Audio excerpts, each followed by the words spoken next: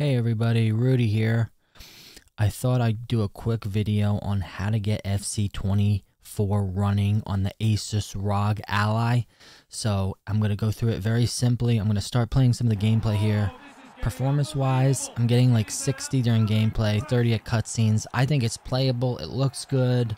I'm going to compare it with the Switch version because I'm going to get the Switch version, but I just wanted to get it running. Know that it's not going to have all the optimizations, and I'm basically watching my stream from a little bit ago. So I'm going to go through my stream. When I was streaming, I couldn't download it right away because it wasn't HD, but we're going to go through the process of fixing this, getting the right video drivers. It's going to cut out soon, and I'm going to show you. And hopefully you'll be able to start playing today on your ROG Ally. I mean, if it's all you got, I understand it's very important. So you want to minimize, bring up your browser, whether you're using Edge, Firefox, etc. Okay, you want to type in, I already have it in, go to your browser, ASUS ROG Ally drivers. Boom, get the search right here. The official support ROG Global Download Center. Boom, you go to the download center. From the model screen right here, you want to select gaming handhelds and product series. You'll want to select the ROG Ally right here, 2023. Then click over here on the right, driver and utility. So you bring up the driver and utility page, scroll down. All right, actually select your Windows 11 operating system, then scroll down to graphics, and then you'll want to click show all. So you'll see this graphics driver right here, the 4070-4002 from 7/25/2023. So this is the version that FC24 is going to work on.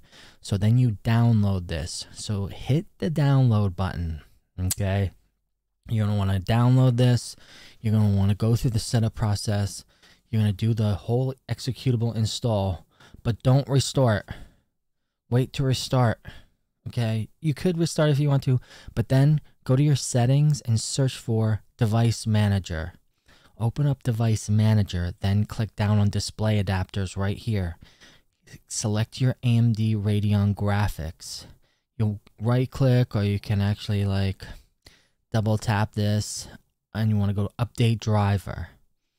Alright, browse my computer for drivers. You'll actually want to select this one at the bottom here. Browse my computer for drivers.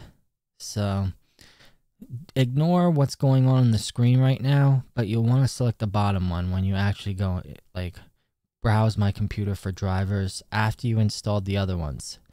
So you'll search, you'll go next right down here, and you'll see AMD Radeon graphics version 4070-4002 from 7/20/23. This is the model.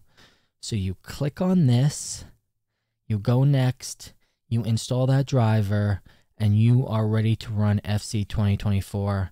It should work flawlessly after that. It will start up and you can get going.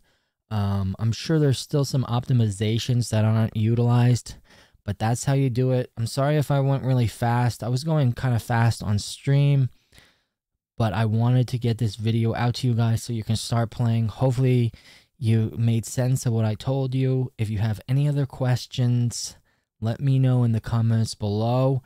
Like, follow, subscribe. Let me know how you're enjoying this game. I want you to have fun. And as always, look good, feel good, and perform well. Football is just so beautiful. What a game.